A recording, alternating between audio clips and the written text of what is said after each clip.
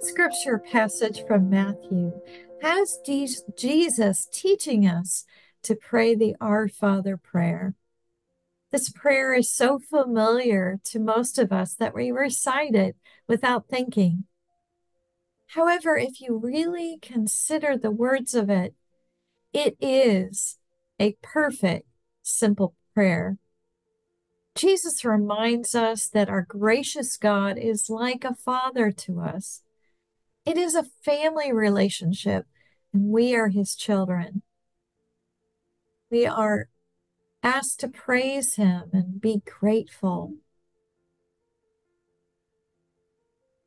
There is an invitation to open our hearts to God's will or desire for us and to surrender to whatever that might be each day. Jesus taught, as you know, of the importance of taking one day at a time and trusting in God's providence. Before I was born, my mother's first husband died of lung cancer at a young age, and she was left with 5 young children to raise alone.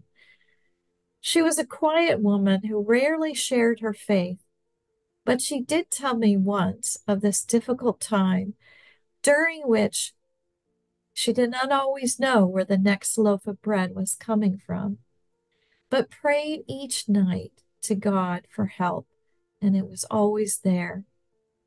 This story of hers has always stuck with me. Give us this day our daily bread. Jesus also teaches of the importance of forgiveness. We need forgiveness ourselves, and we are invited to forgive others.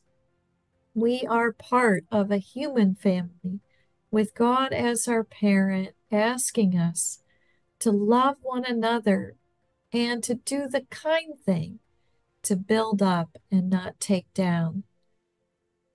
We can make an act to pray for forgiveness, even for those for whom we need to keep safe boundaries.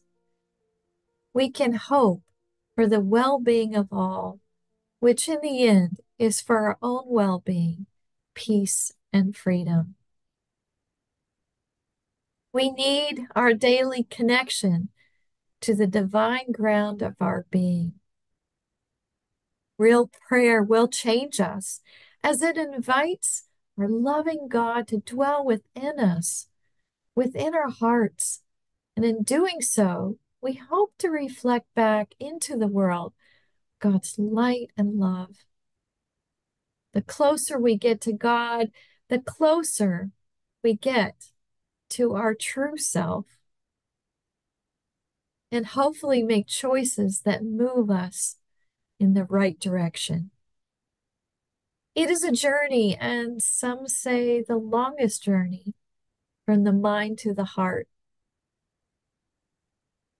Theophan the Recluse wrote, "To pray is to descend with the mind into the heart, and there to stand before the face of God, ever present, all seeing within you, dwells within you, within all of us." And prayer helps us to recognize and see the Spirit of God within ourselves and within all of creation. Prayer opens us up to see all things anew with hope. St. Ignatius of Loyola encouraged those beginning the spiritual exercises to pray the Our Father prayer very slowly, savoring each word. And I invite you to take one verse of this prayer each day for the next few days and savor each verse's meaning and insight for you. Let the graces of the verse sink in deeply, going from your head to your heart.